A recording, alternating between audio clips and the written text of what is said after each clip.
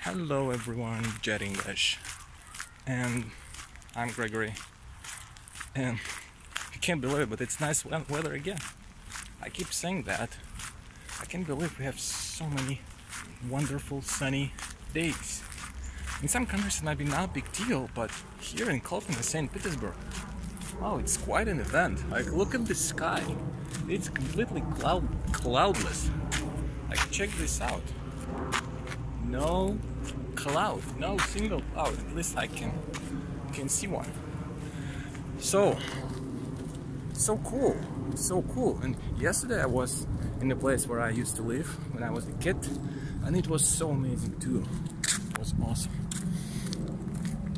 And now I'm walking home from the gym and a nice workout.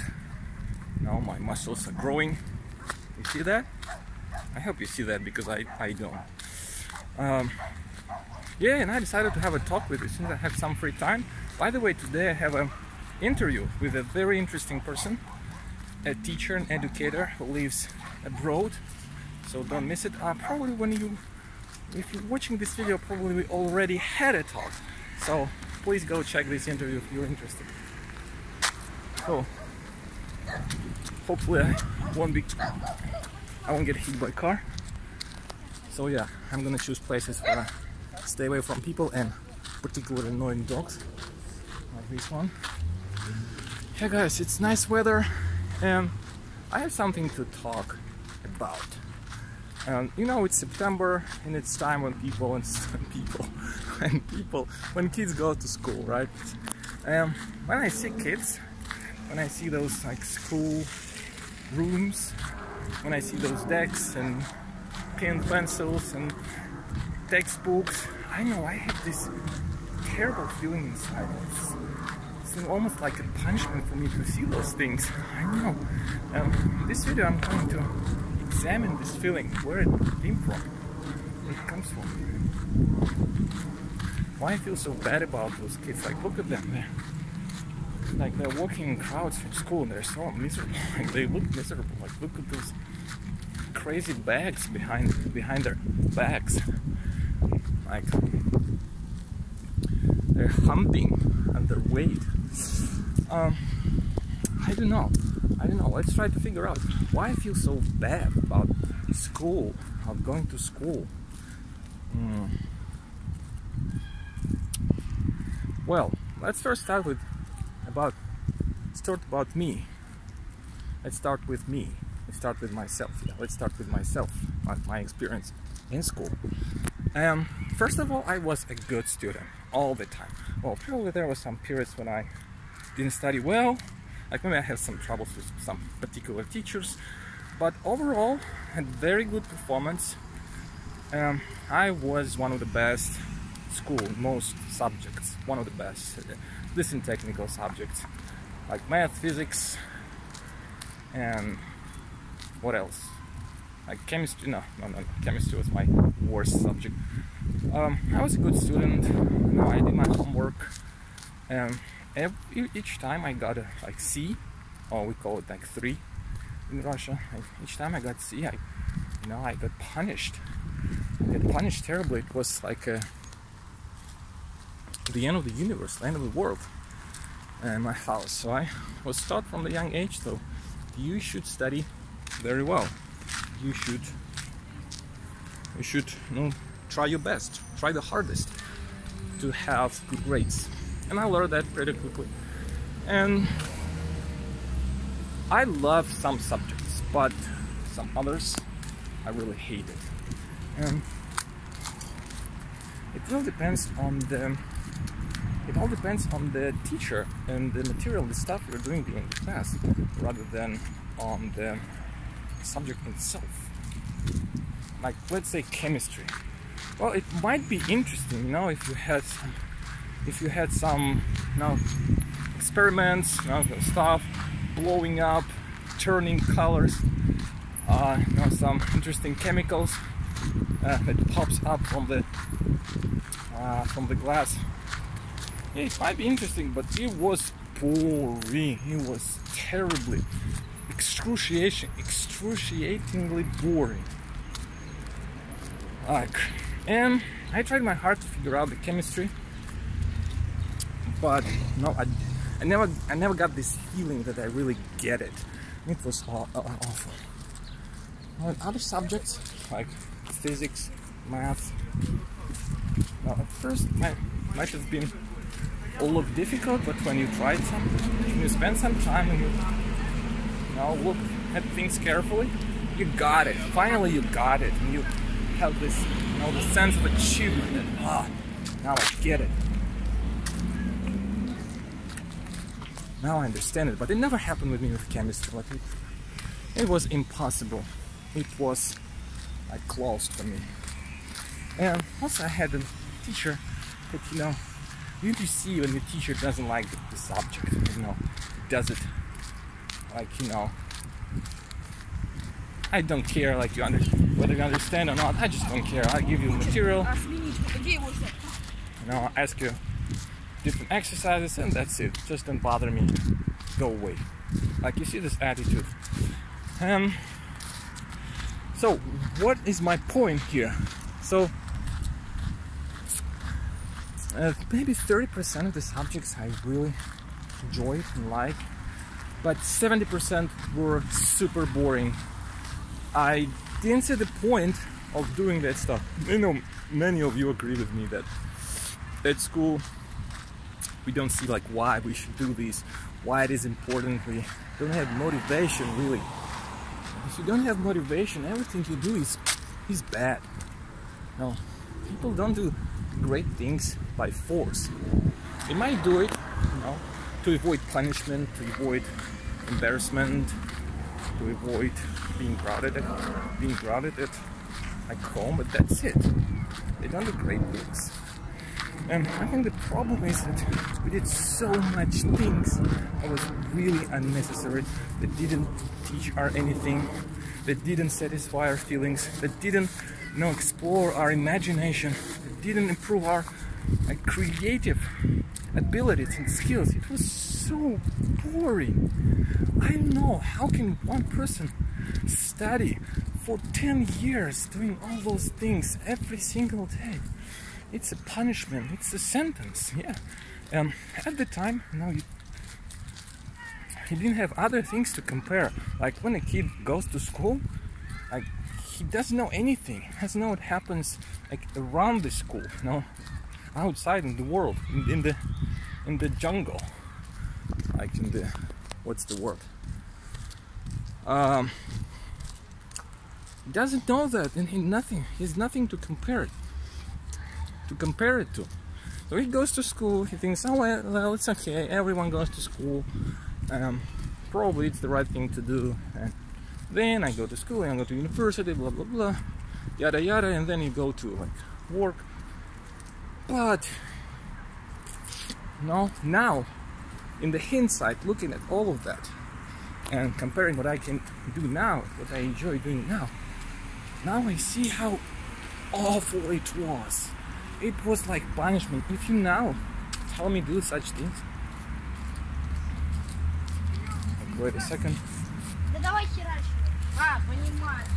If you now tell me to do those things, I would never do it, even for money. Even if you paid me money, I wouldn't do it.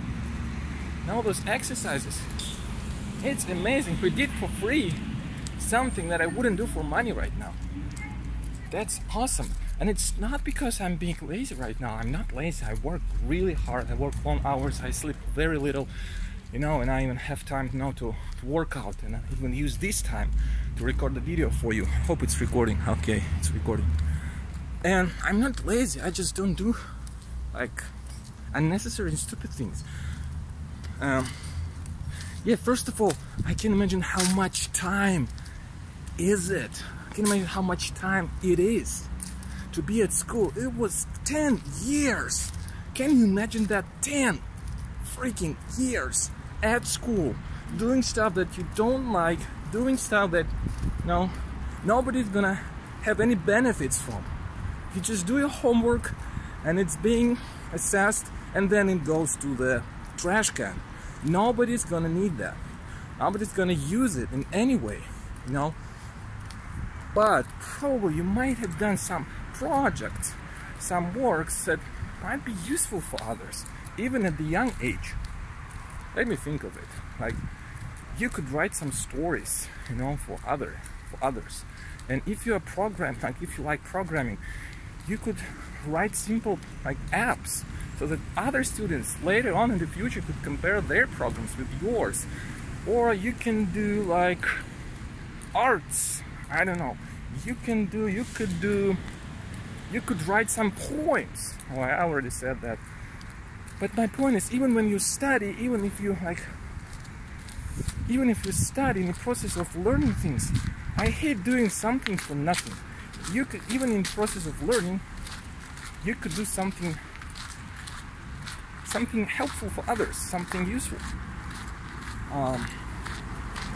And 10 years, it's a hell of a time. It's a lot of time. For 10 years, one can become an expert in any field. 10 years. So let's say if you do something 3 hours a day for 1 year, it's 1,000 hours. In 10 years, it's 10,000 hours. And as they say, one can become an expert at any field when he's accomplished 10,000 hours. Not just a professional, but a pro, which is the same. But like the best in his field, the best, one of the best in his field, like the best in the country. The 10,000 hours of dedicated practice. But the problem is that at school it's not dedicated practice, it's useless practice, it's unmotivated practice, and it's something that is done by force. First of all, it's a long time, and I think this is my first problem, my first disagreement with that.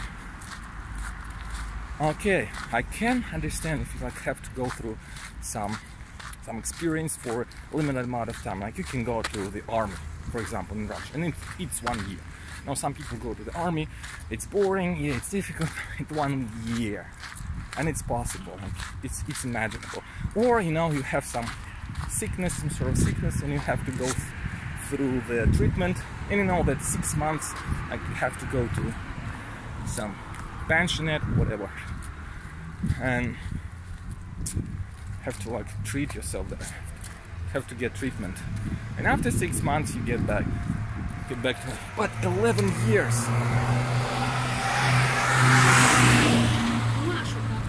I mean, even if you get to jail, God forbid, even if you get to jail, no, accidentally, well, everything can happen. Like compare 1 year, 2 years, and 10 years. 10 years, it's like the whole life. Okay? And it's not just it's not just 10 years. Then we go to the university, and the same process repeats itself. The only difference is that now it's like 6 years. And again, lots of boring, tedious lessons and lectures, and you know, doing stupid homework and using technologies that nobody uses anymore. No one uses anymore. Well, I want to put longer there, but I can't do it. Like no one uses anymore, and it's the same. I'm not saying it's boring for everyone. I'm pretty sure there's some people that enjoy the process, that realize pretty early on, or they learn by themselves, or maybe they were taught by their relatives or friends that they are good at something, and they learn pretty early that they're good at something, and they started pursuing their career from the very young age, and that's awesome. I think these people are the best professionals in the area, because they had so much time to improve, trying to develop their skills in the chosen field. But it's not the case for like 95% of people. 95% of lucky people really did this, but it's not for everyone. And yeah, it's so much time. I can't believe it. 15 years. It's 30% of your life. Yeah, it's like 30% of your life. It's 1/3. Okay, let's say you become a teenager. Okay, before puberty, okay, you can think of lots of things. You like on your own.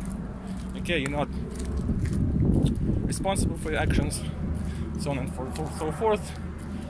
So let's start with, like, I don't know, 14 years, 15 years. And then how much do you have? 45 years in Russia. No, let's say 50. Like, let's make it 50 years. And now you have to study for 16 years. It's 1/3 of your life. 1/3 of your adult life. That's terrible. Like, that's terrible. And the terrible part is that you spend 80% of this time, 90% of this time, now hating it.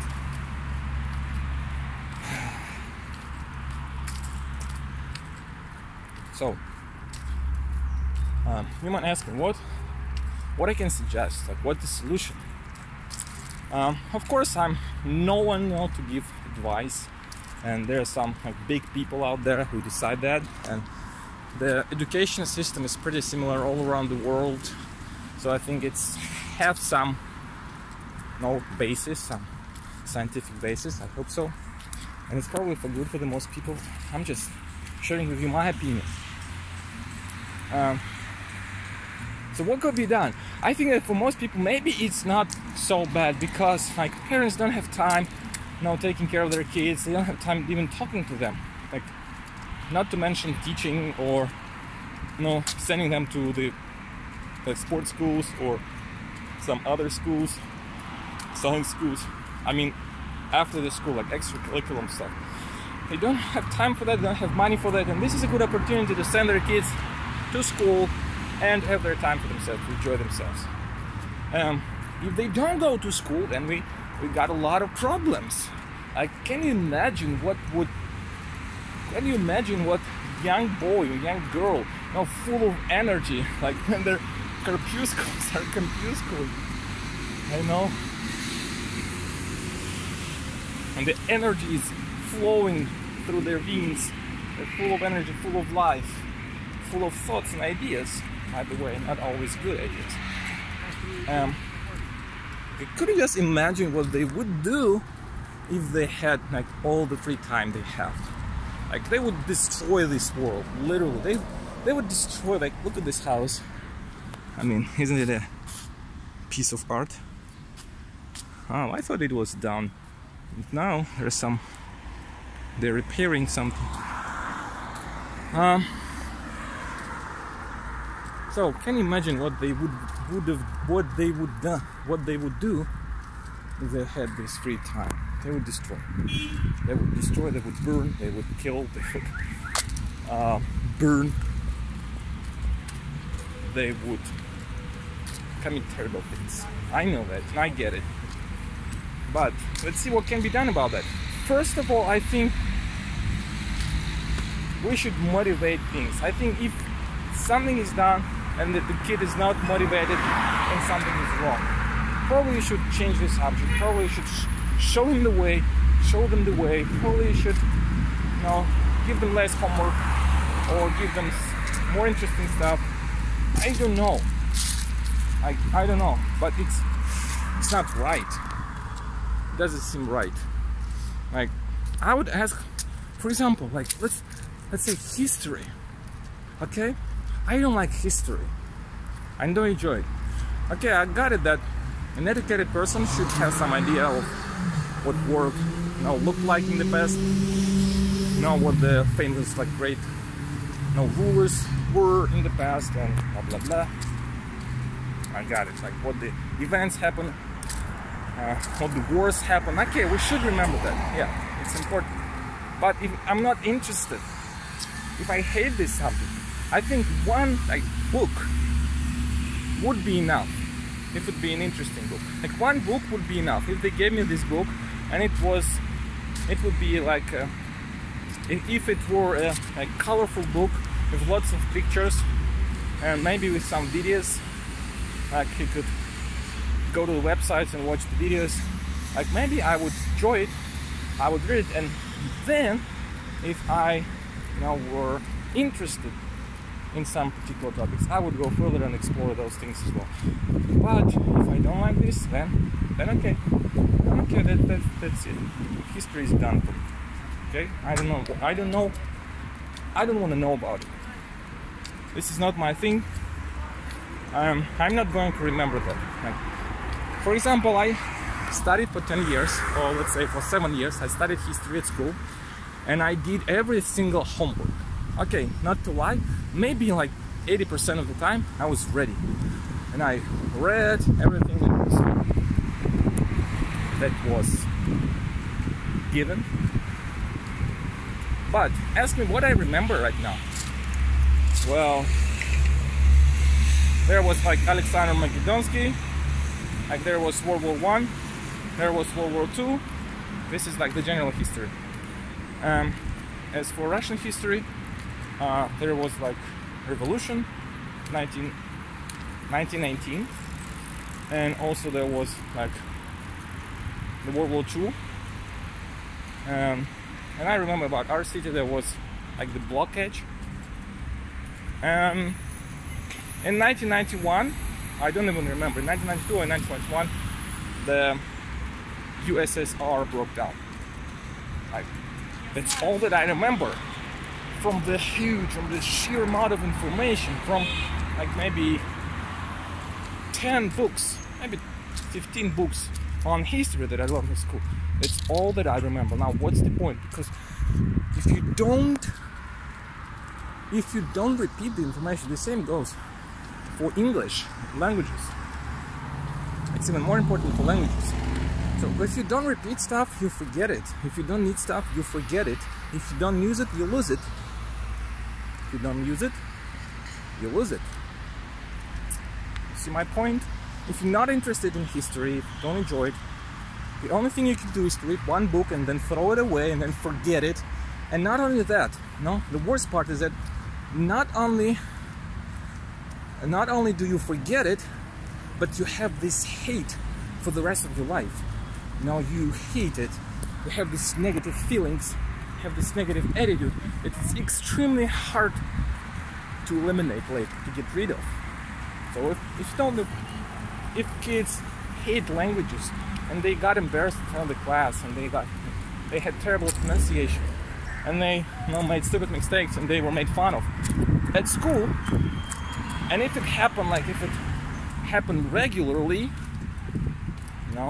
in the course of the years, then what attitude do you think they might have in the future, and how likely they are to succeed in the future?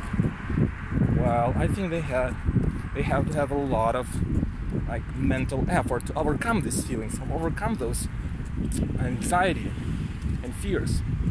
That's true. That's true because they didn't want it and they were forced to do it. The same goes with like driving. I was forced, I know I talked about it in one of my previous videos, I was forced to get driver's license, and it's good. I have it now, but I have a very negative attitude towards driving. I have anxiety about driving. I think about like terrible accidents all the time when I drive, because I had very negative experience with driving. And these like psychological factors are one of the most important in school. So I think that personalized and customized education might help, but yeah, it's like expensive, it's difficult, it's impossible here. So you have to take action by yourself. Nobody's gonna give you that unless you take action. You start doing stuff for yourself. And we should be thankful, honestly, yeah. We don't need to forget that, we mustn't forget that we should be thankful for school. Compared to nothing, it's a big step. It's a huge advantage compared to nothing. Okay, you can imagine.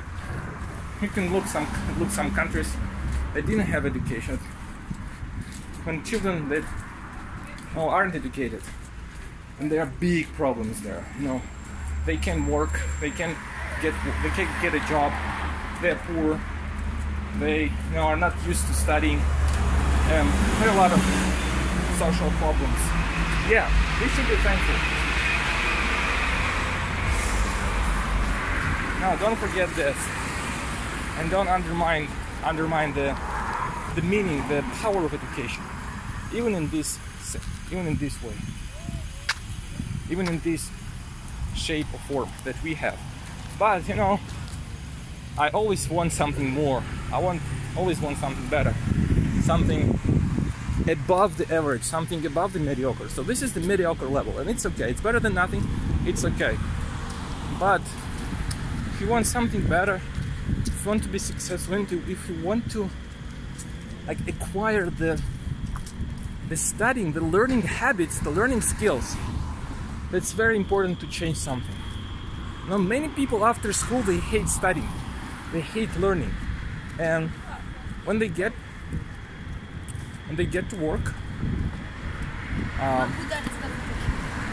they just go by the flow. You know, go by the flow. They get their job, they're happy. You know, maybe they get a promotion after some time. They learn around, and that's it. They are not happy to learn.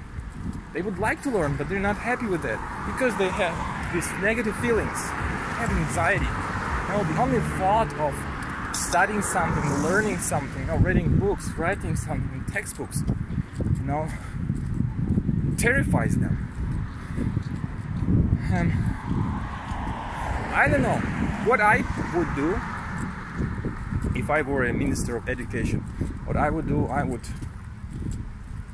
come up with something. I would, first of all, you need to increase salaries.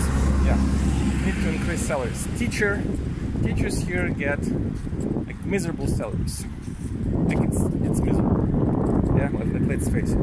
For that money, no, I wouldn't teach, you know, a week. I wouldn't teach a week with that kind of money. I mean, whole day. I mean, yeah, that whole shit. What's the word? And it's super little. Like 15, 20, 25,000. I don't know. What kind of salary is that? Yeah.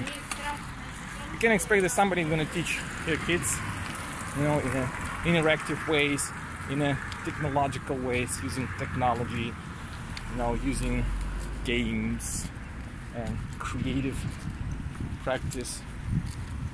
No, they wouldn't. They just give you a textbook, they get you, you know, read and learn, and they make you be quiet. Never come forward. Never come forward and never get initiative. Never take initiative. So that's what they want from you. So that you'd be quiet. That you'd be quiet and you wouldn't cause any problems to them. You wouldn't cause any troubles. Well, so I think the key here is personalized education. And in some countries I think it works pretty well. Like kids from the young age, they can choose the subjects they like, because we know that people like different stuff. People are different.